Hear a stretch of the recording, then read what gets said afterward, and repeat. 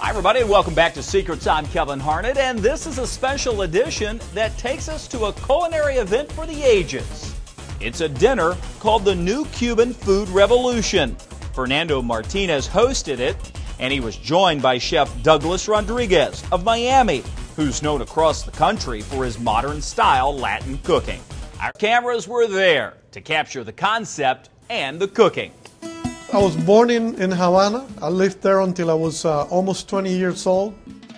Back then, the government was not giving the licenses to open restaurants, so I had the dream of having my own restaurant. That's why I decided to come to the States. I'm Chef Douglas Rodriguez. Both of my parents are immigrants from Cuba, but I was lucky enough to be born here in the United States. I have a restaurant in Miami, Florida called De Rodriguez Cuba. I also own and have a restaurant in Philadelphia called Alma de Cuba. I always wonder, what would happen if, Cuba was open like any other country, and cooks, they had access to spices and different types of, proteins. And food in Cuba hasn't really evolved as much as it has in the rest of the world.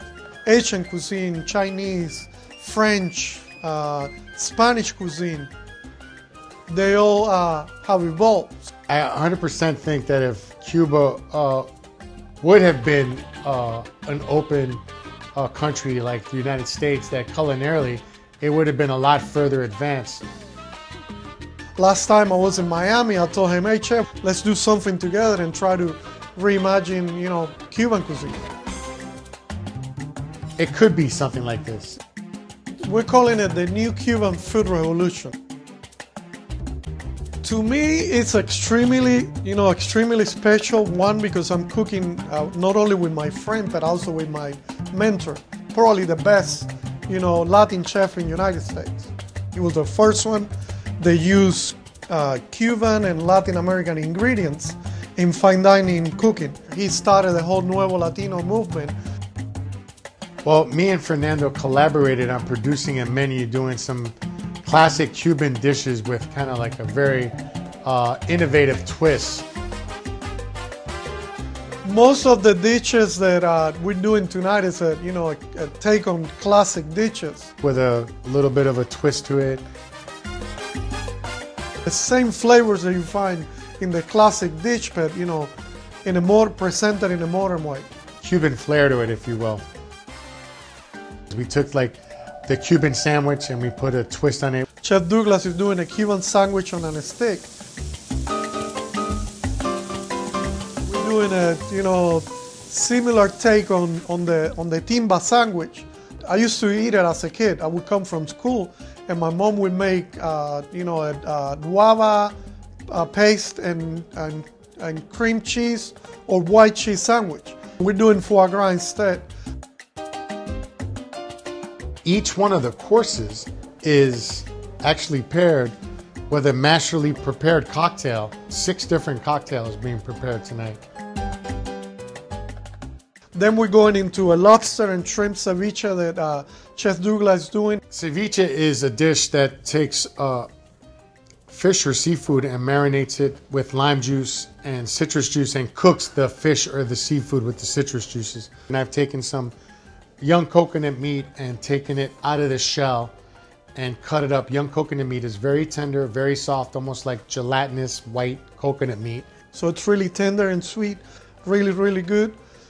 And then I mixed it with coconut water, lime juice, cilantro, Thai basil, tomatoes, lightly poached lobster meat, shrimp, and then I garnished it with 2 plantain chips, which is something very classic that Cubans would eat with ceviche.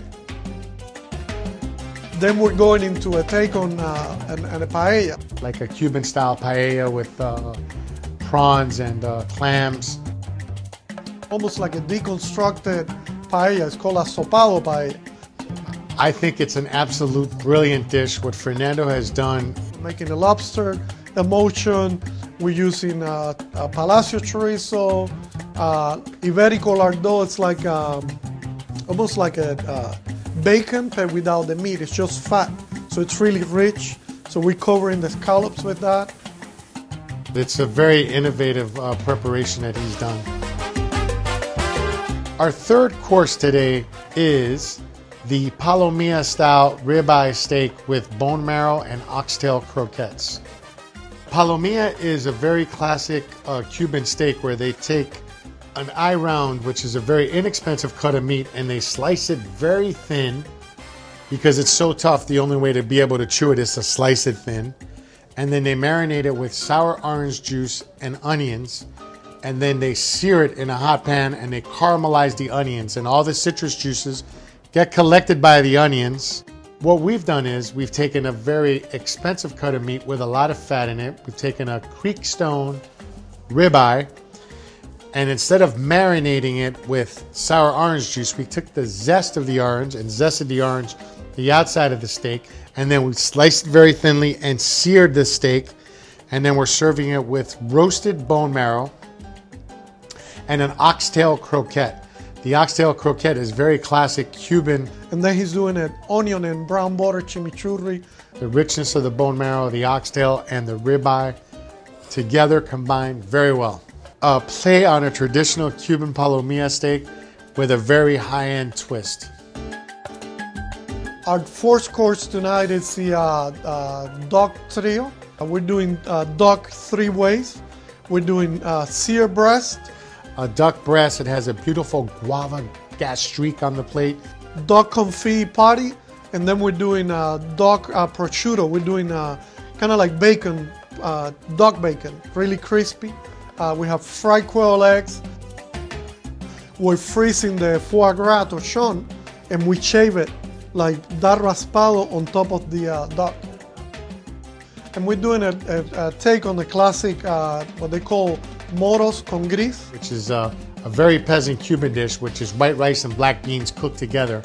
But he's taking it to another level. He's taken wild rice and lentils. So you have the same flavors, but you know, in a presented also in a modern way. It's French, brilliantly put together with a Cuban twist. Deliciously done.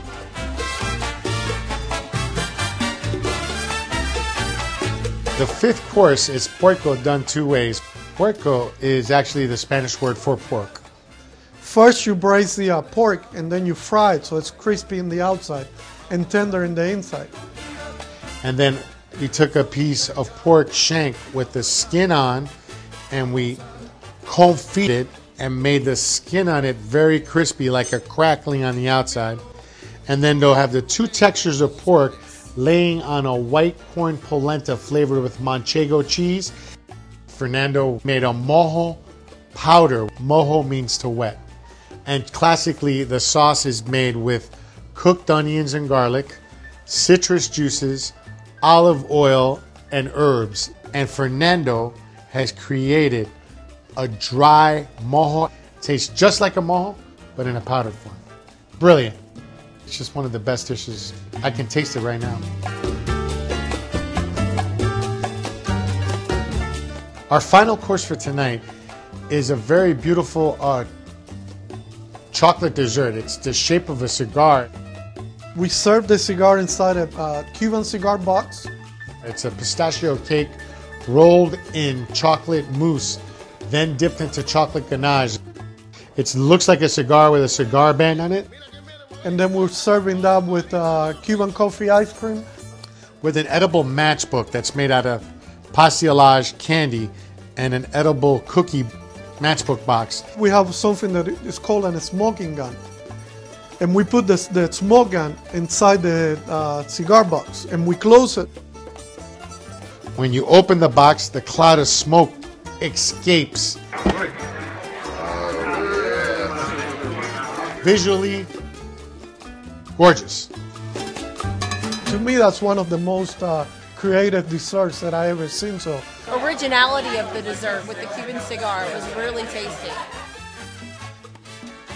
It was quite a creative presentation. I very much enjoyed it. Asombroso. It's just absolutely awesome. Increíble. Incredible. You really can't get anything better than that. Buen provecho. Bon appetit translates buen provecho. the new Cuban food revolution.